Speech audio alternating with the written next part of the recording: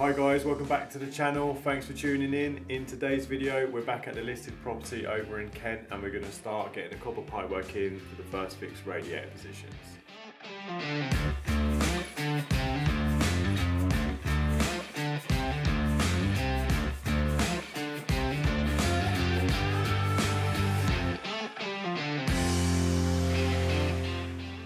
So for those of you that watched our previous video, you would have seen we've already got the main pipe runs through on the first floor. If you didn't watch that video, I'll leave a link at the end of this one. You can check out how we got all these main runs installed.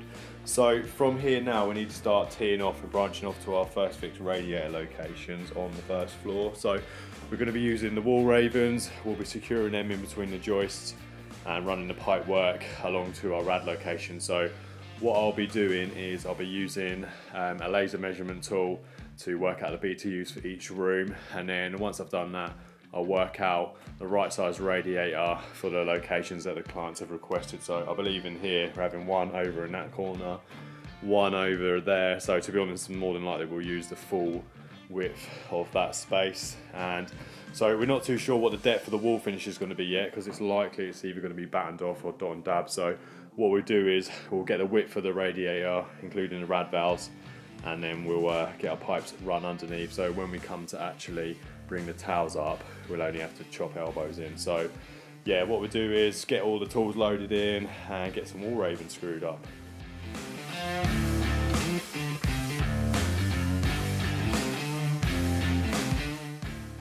Okay, so the first thing I need to do when I'm first fixing my radiators is work out the centre of the radiator. So it's a little bit hard to see on camera, but I've got a pencil line here for the centre. So what I've done is I've worked out the BTUs, and I've also picked out a radiator size that's suitable between these two walls here. So I'm going for a 1400. I then need to add 45mm either side for the TRVs. So once I've done that, I indicate the TRV measurement with the pencil line straight down either side.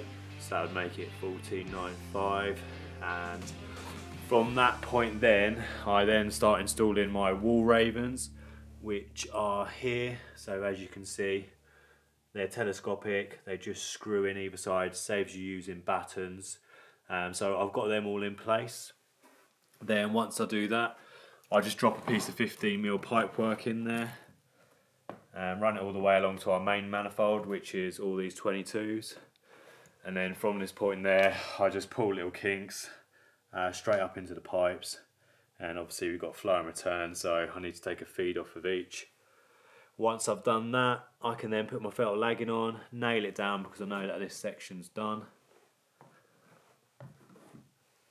and it'll be ready for the rads to go on the wall. So at this stage, we're not actually bringing towels through the floor. All we're doing is just leaving the pipes underneath the floor ready to go. So the reason we're doing that is because we're not sure what the depth of the wall is going to be once it's insulated or boarded. We're not exactly sure what's happening yet. So the pipes are underneath at the right centres. So what I will ask the builder to do is, if they're laying chipboard flooring, to leave hatches underneath each radiator so we can bring the towels up exactly right. So there's not really much point of us having a guess and bringing the towels up, because no doubt they'll be wrong. It'd just be a complete waste of time. So yeah, we've got these two radiators in now. Bailey's been working on the other side, so we're going to check out the ones he's done. Okay, so over on the other side that Bailey's been working on, while I've been talking to the client and the interior designer, Bailey has cracked on and got quite a few of the bends to the rads in. So similar thing, he's got the wall ravens in first, and then what we would do is we'll tee into the pipe work, get it clipped along the wall ravens here, and same thing here. We're not sure what the build up of the wall is going to be, so pipe centers are just left underneath ready to go. So somebody mentioned about using press fit in notches and about the depth, but to be honest with you, we never really have a problem. If you put a level across the joist, the press fittings are a good like 5mm underneath still, and that's with a 30mm notch, so I'm still quite happy with it.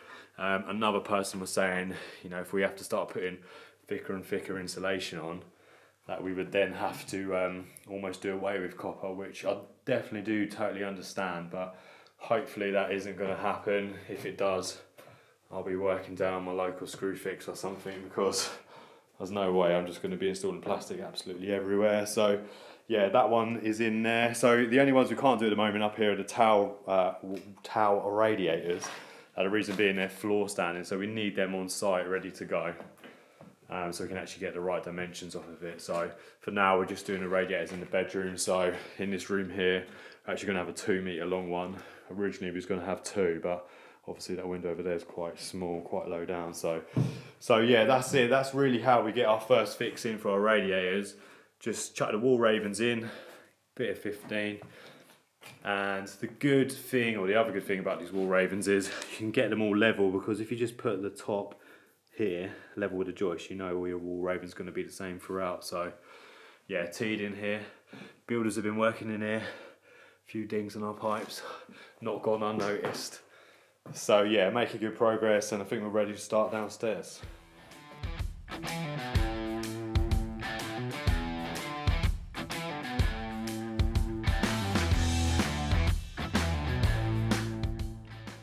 Okay, so we've moved downstairs now and we're starting to get the pipe runs in for the radiators in the kitchen. So we've got one radiator going over there where Bailey is, and one here. So we're dropping down from the manifold above.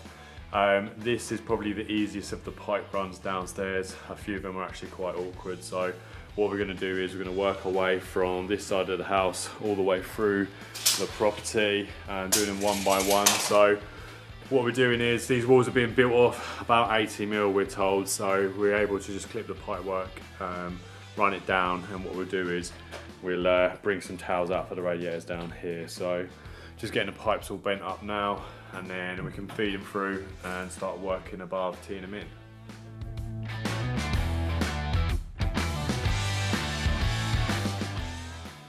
Okay, so I've got the first drop in now in the kitchen, and what we've done is we've actually dropped the pipe down directly where the TRVs are going to be. So the reason we've done that is so we don't drill back through them when we're hanging the radiators, so you've got no chance of popping the screw through it, although the customer might stick one straight through that one, but we'll let them know it's there. I was just going to show you a little tip. So when you're using press fittings, it's always good to mark the pipe around the clip. If you do that, you'll know when you're pressing the fitting if the pipe or the fitting's making everything spin. So what I do is I just put a line on the face of the pipe and then a line either side of the clip, and that way I know that when I'm pressing it, those bends up there are not spinning around and going out square on the first floor. So yeah, that drop's all done now. Bailey's got the more tricky one.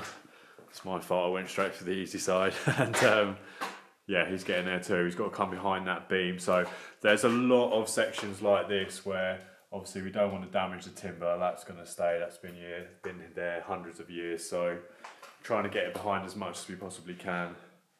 And yeah, he's doing the same thing, just dropping down to the TRV. So I can jump upstairs now and get those teed into the manifold. Okay, so we're back upstairs now on the first floor, and as you can see, we're just picking up those rads that we're installing in the kitchen. So this is on Bailey's side. Again, just use the wall ravens, make it nice and neat. And all we're doing is we're just teeing in onto the downstairs flow and return. So we've got the downstairs flow and return here and the upstairs flow and return there. So once we finish putting all our tees in, that's when we'll get it all felt and lagged. So just walk across this side.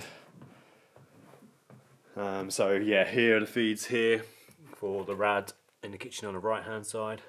So yeah, just brought them along again. Straight onto the wall ravens, teed in here. I was a bit premature with my clip in the other day. I put a load of clips in here, but I've had to take them out. So that's all teed in. And yeah, we're good to go. So we're coming to the end of the first day now. And yeah, pretty happy with how it's gone. We've got all the standard radiators installed upstairs, all the pipe work to them, and then 2 downstairs. So tomorrow we can just crack on with the ground floor.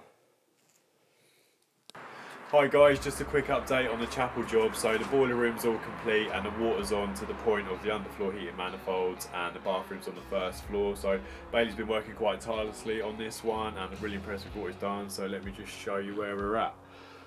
So as you can see, the cylinders are all plumbed in now and the lagging's all on. So yeah, it's looking really good. I'm really happy with how he's designed this one. Even the filling loop matches on the pipe work. It looks real fancy.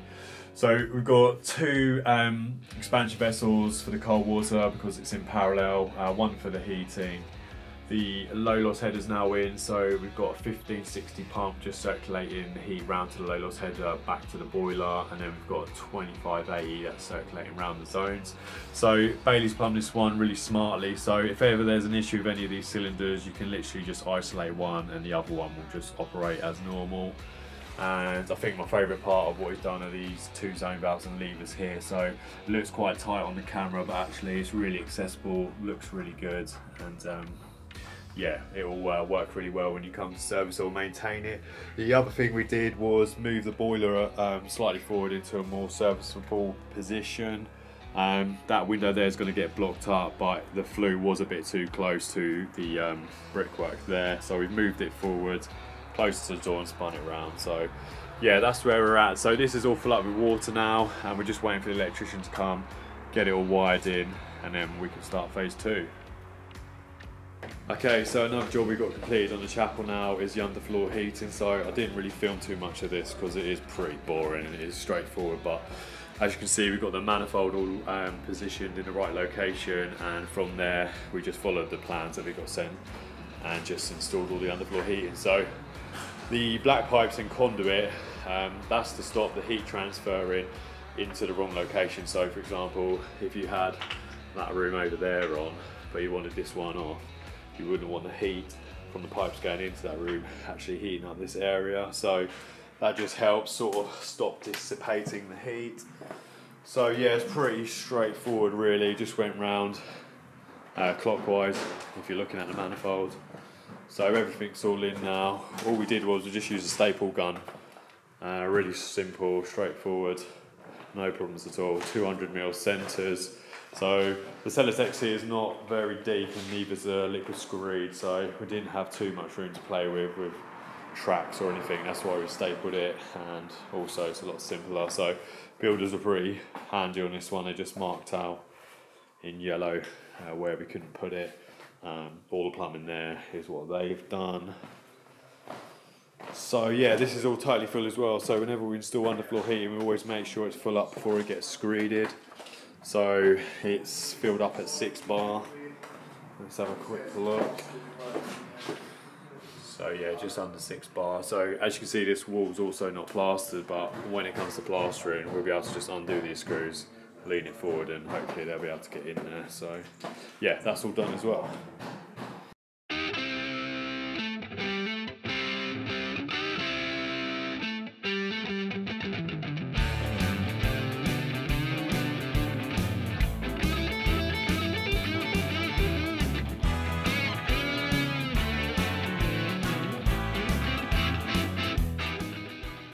Okay, so it's day 2 now of the first fix to the radiators, and we're going to be moving down over into the cloakroom. So just spin this around and show you what we're going to be doing. So on the floor previously there was a load of York stone which has now been lifted. So what we're actually going to be doing is the building where the manifold pipes run to above actually ends here, and this cloakroom and utility has a flat roof above it. So what we're going to be doing is dropping some feeds down on this right hand side here, just the other side of this chimney stack. Then from here we're actually going to run MLCP through this floor here. So we might have to chase out a bit here, and then we can drop down into this cloakroom.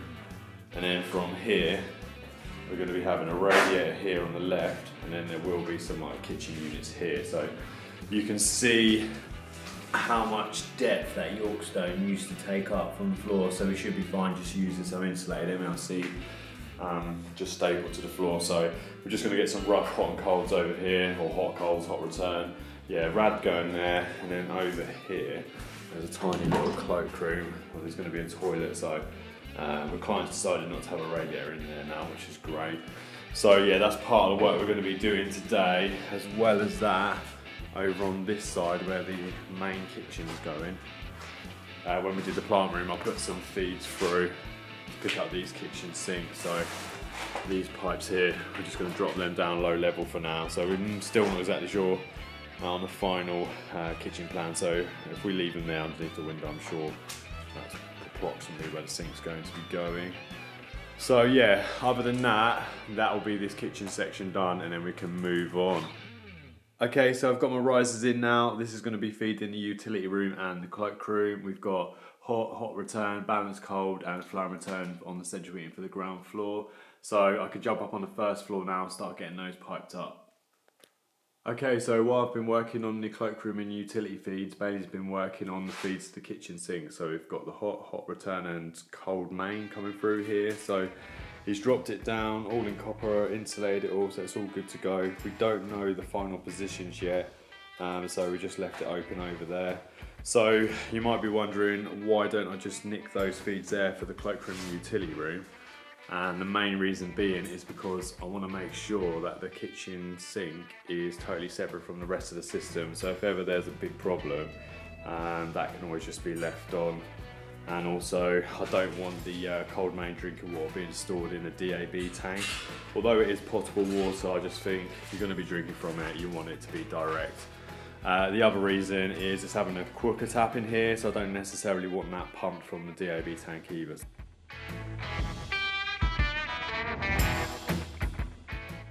Okay, so we're starting to make good progress now on this side of the property with the first fix of the radiators. So again, we're trying to minimise the damage that we're creating, so we're just chopping out channels in the plasterboard, and Bailey's managed to get his pipes through there through stud work. So that's all teed in already upstairs on the main flow and return. So yeah, it's all going good.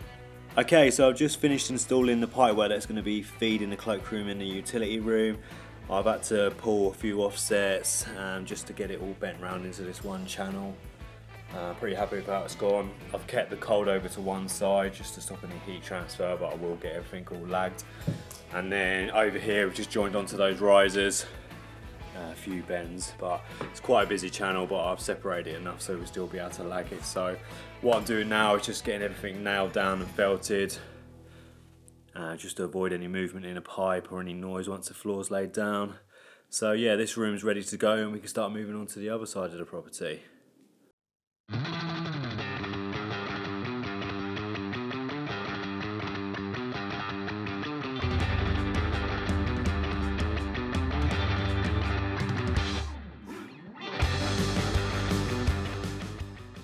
Okay, unfortunately we've had our first bit of heartbreak on this job. The client's asked for the step to remain as one single step, not two, or a slope coming into the bedroom. So unfortunately I've had to move the pipe that came up on the face of that joist and actually run them underneath. So the plan is now they're going to drop the ceiling slightly underneath, and that means that the client can have this one big step going into the bedroom. So bit of a shame, I was a little bit upset, but it's all looking good again. So I actually soldered it all up rather than pressed it all in.